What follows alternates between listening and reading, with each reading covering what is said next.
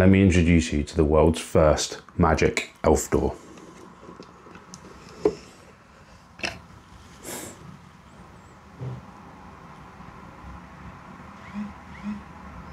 I know it's only July, but hear me out. Go.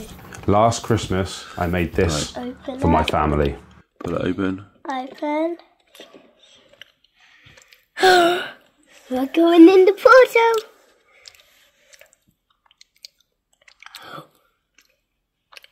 Was that what's happening right now? It gave us a little peek. I don't think it's going to work again today. No more magic, come back tomorrow. 24 sleeps to go. Using a small computer, a screen, some custom code, and some Christmas magic, I was able to take this ordinary elf door and turn it into something truly magical.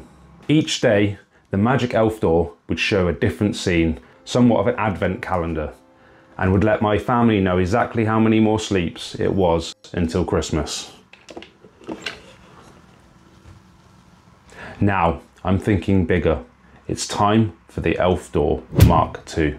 Here's the best part. I want to know from you guys in the comments below what you think I should do with the Mark II. Maybe it's new animations, different animations, maybe it's new components.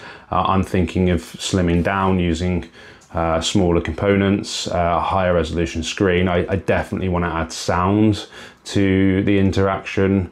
But let me know below, give me some ideas, and hopefully I can implement some of them into the Mark II door.